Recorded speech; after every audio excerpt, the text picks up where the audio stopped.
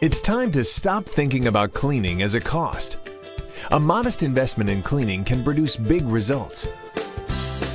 Let's face it, sick employees cost businesses money. But cleaning can reduce that risk.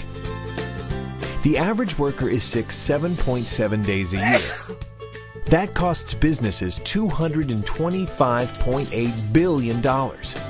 Consider the effect of unplanned absences. They reduce productivity by 54% and account for a 39% drop in sales and customer service.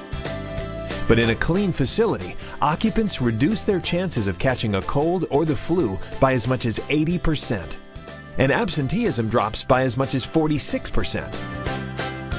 To help achieve that, keep an eye on these common surfaces that are among the dirtiest in a typical facility.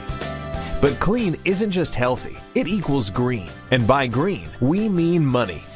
Workers are 2 to 8% more productive in a clean environment.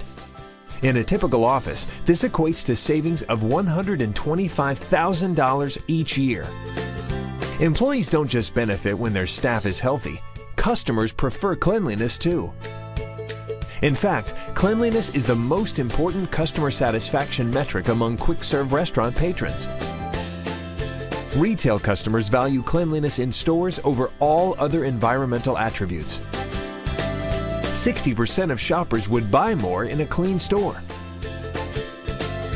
And don't forget the restrooms. 94% of people would avoid a business if they encountered dirty restrooms. The bottom line is that clean facilities are not just a cost, they generate revenue. And that's the value of clean. Change the way you view cleaning. Find the proof at issa.com/value tips.